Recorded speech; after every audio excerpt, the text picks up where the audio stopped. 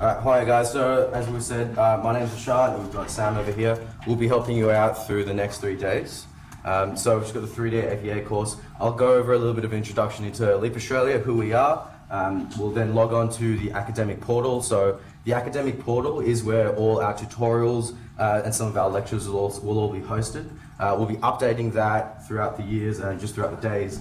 So if you do need any content, feel free to log on afterwards and talk to us, send us an email. We'll go over that. We'll then take Sam, and Sam's going to go into the workflow of FEA, and we'll go through a tutorial as well. So Leap Australia, who are we?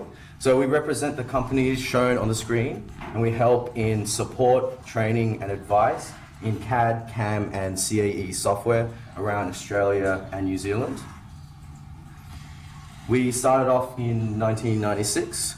We have around 2,000 customers today, and we've got around 50 employees around Australia and New Zealand with around 8 major offices. So we'll log on to the Leap Academic portal. So this will be the starting screen. I'll switch over.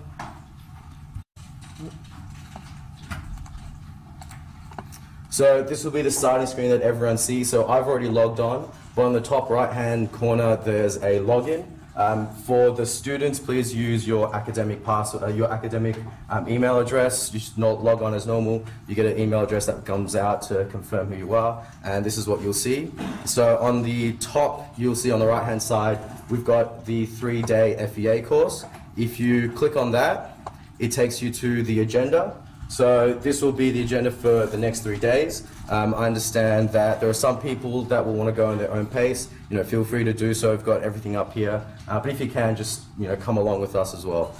So we'll have a bit of an introduction to start off with, 5-minute Q&A, and you can see underneath that we've got just the tutorials we'll head straight into. So we'll start off with the introduction. We'll go through that for the whole day. Tomorrow we'll do some dynamics, some thermal, and then we've got some non-linear as well. And on the last day, towards the end of the session, we've also got an introduction to some of the CAD software within ANSYS called SpaceClaim that's used for preparing the geometry. We can go into that, or if you've got any specific projects that you're working on, anything you want to kind of have a sit-down chat with, we can go through those as well on a one-on-one basis. So with the portal, if you click on the actual link, so Mechanical Basics, it'll take you to the relevant course page, and you can see that we've got a bunch of different courses. So just click on the relevant course, so whatever it's named. You'll see a Basics and a PDF as well. The Mechanical Basics is where the actual tutorials are, so you'll have a PDF that's a step-by-step, and you'll also have any associated geometry files or any associated workbench files with that. Within that as well, you can see that introduction. That's a part of the lectures that we've got. So normally if you come to us, we've got a course that goes through, and there are essentially a bunch of lectures and tutorials associated with that, exactly like what we're doing today. So they're available for you as well. So at any point, if you need to kind of go back and reference them, feel free to do that. At the top as well, you can see under structural, we've got the theory guide, so I'll just highlight that. So we've got a couple of different guides that we use. So we've got the user guide. There are some tutorials on there as well, under mechanical tutorials. If at any point you don't see any relevant tutorials to whatever you're doing, and you can see them in the tutorial guide, please just send us an email, and I'll find the files and we'll send them through to you. And there's also there's some analysis guides for explicit and composite as well. So it does go into a little bit more detail of what we're going to be going over today. That's all right.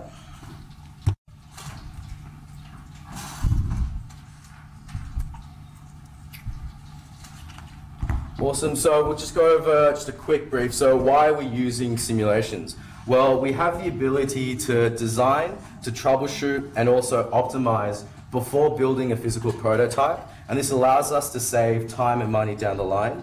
With this physical prototype and this validated model, we can create what's called a digital twin. So we have a virtual representation of this physical product. It allows us to iterate and improve the design, which means that we can make changes and be confident in our results. So why are you here? Why should you use ANSYS? One of the key defining features of ANSYS is the fact that you're able to do all these complicated systems and multi-simulations of different physics all in one common platform. Obviously today we're not really going to be going over too many different physics, But be aware, it's there, so if you do want a little bit more help, some more tutorials, or you're interested in using more of these for your designs, please let us know. You know, and why do we need to do this? Why do we need system level design? Why do we need multi-physics? It's because the engineering problems today are getting more and more complex. Years ago it was single physics problems, but now we're designing multi-physics, we're designing whole systems. So we need to understand how systems work, how multiple systems come into, and how they integrate together. And with the ANSYS simulation tools, it allows you to use this common platform to do a structural, to do a fluids, do an electronic analysis, and understand how the system works together. Using these tools as well, we can then go and optimize. So we can do, you know, a multi-physics simulation and then optimize that system as well. One of the exciting things as well that we want to touch on today, we won't go into it too much, but if you are interested, please do let us know, is the use of augmented reality and the Internet of Things. So we're combining these two things. So we've got our physical simulations within the virtual environment, and we've got a physical product as well, and we're combining these things within the future. I'll show you just a quick video of what we're talking about.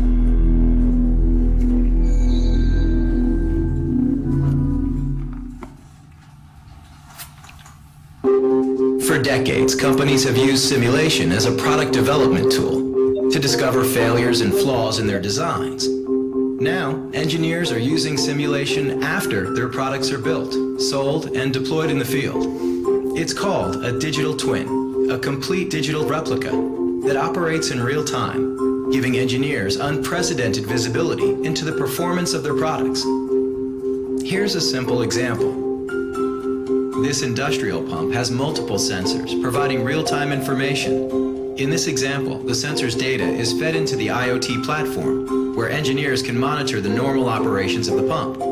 Here, an anomaly is introduced, as a valve is closed, prompting an alert and the need to troubleshoot the problem.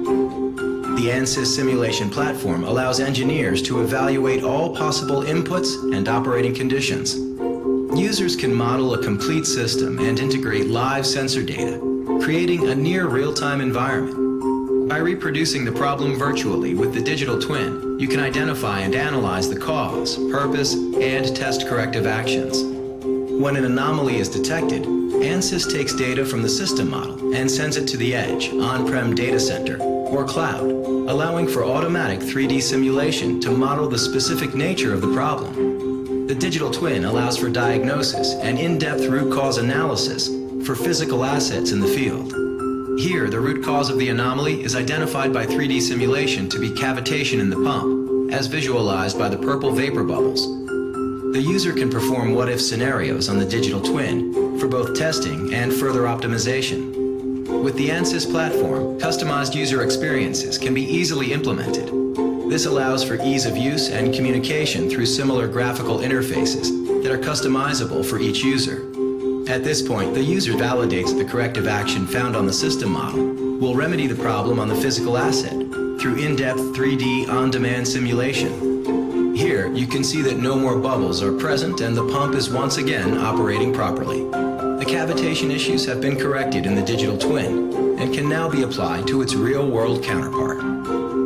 Digital twins require a complex and comprehensive knowledge of systems engineering. Only ANSYS has the breadth and depth of simulation experience to bring the full power of digital twins to your engineering challenges.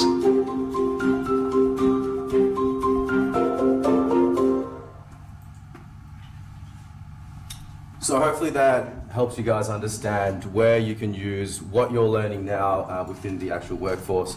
And once again, if you're interested in any of this stuff, we sell and support some of the PTC suites that deal with the Internet of Things and augmented reality. So please come talk to us afterwards. So I'll hand it over, so we've gone over the 3-day agenda. I'll hand it over to Sam, and Sam's going to go over the workflow for FEA, and then what we'll do, we'll head straight into one of the tutorials.